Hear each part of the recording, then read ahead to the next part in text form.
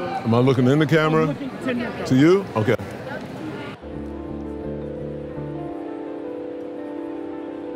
My name is Hancock Rux, and I'm a writer and a playwright and a poet and a singer, and I'm a multidisciplinary artist. Lincoln Center called me and asked me would I help them create a Juneteenth celebration. I wasn't sure, but I wanted to be responsible for it because I had mixed feelings about Juneteenth and its history and how I felt like it had been celebrated in the past. But I asked them, will you allow me to do it the way I want to do it? And they said yes. And so what I really wanted to do it was to have a dream that dreamed back at me, right? To have a conversant dream. The title is from Toni Morrison's book, A Mercy. Martin Luther King said, I have a dream. His dream actually dreamt back at him. In 1968, it would say, you know, Martin, you're not going to live much longer. He knew that, right? He said, I may not get there with you, right? So his dream was dreaming back at him, and he was very clear about that. We have to constantly be in conversations with our dreams, our hopes, and our ambitions in order to change the world. A dream, and I want him back. Give him back. So part one, I had the actress Stephanie Berry, who was performing as a 200-year-old enslaved woman who had freed herself and somehow wandered up here. And I wanted her to wonder what was going on. And she's looking up at these tall buildings, and she's got her bouquet of cotton. She's angry because there's this celebration, nobody really invited her to it. And she's also wondering, what does it all really mean?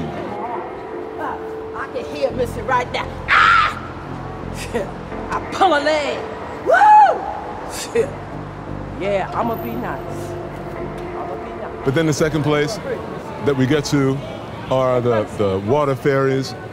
Nona Hendrix, Kimberly Nicole, Marcel Davis Lashley are ushering people to get to the water, which is a metaphor for getting to the other side from where you are, right? To getting over whatever the water is, right? Just get from there to over here.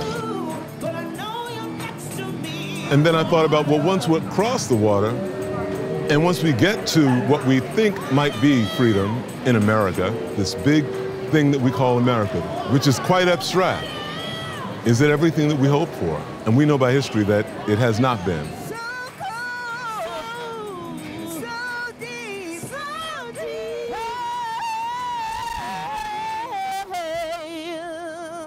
And then from there, we journey, we take that long walk around, and we find Helga, who's 30 feet in the air, Helga Davis, dressed as an abstract America, singing the national anthem in her own crazy way, while she's got this servant who she's yelling at.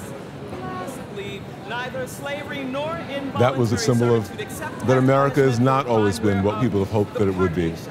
It's only going to be what we want it to be when we all collectively make it that.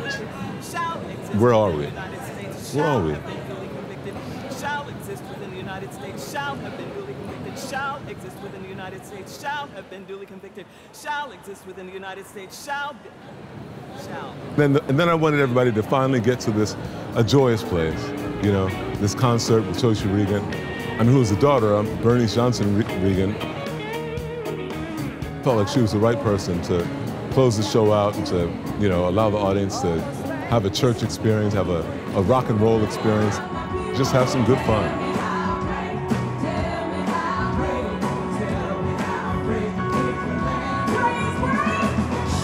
This can't be a final place. This cannot be. This can't be. You can't just go home and rest on your laurels and be like, I had a great time, that was lovely. If you came here and had a good time tonight and you're not thinking about how you vote and who you are enslaving, then this didn't mean anything. I would want them to begin to think about their own emancipation. I keep saying it throughout the concert, but in a way I'm proclaiming it, you know, speaking what is not into existence. Speaking what is not into existence. It's the history of Juneteenth. What it really means to me is a call to arms, a call for us all to get together and to really discuss freedom. I'm waiting until I have to march again to find out that somebody else got shot by the police, and then I'll realize that, oh, we weren't free, right? God forbid, God forbid. But I wouldn't be surprised, because it's been the history of this country in so many ways.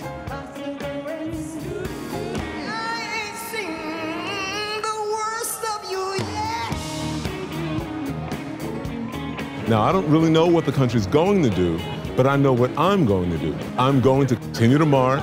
I'm going to continue to be ugly and nasty and loud. I'm going to continue to be nice, even when I have to be nice, you know? And every time somebody gets shot or arrested, I'll be there. As much as I can, I'll be there. And so we realize that that is also our bondage. That is also bondage. That is also enslavement. We're not free until we are all free. We're not emancipated until we are all emancipated. You know, free your mind and everybody else will follow.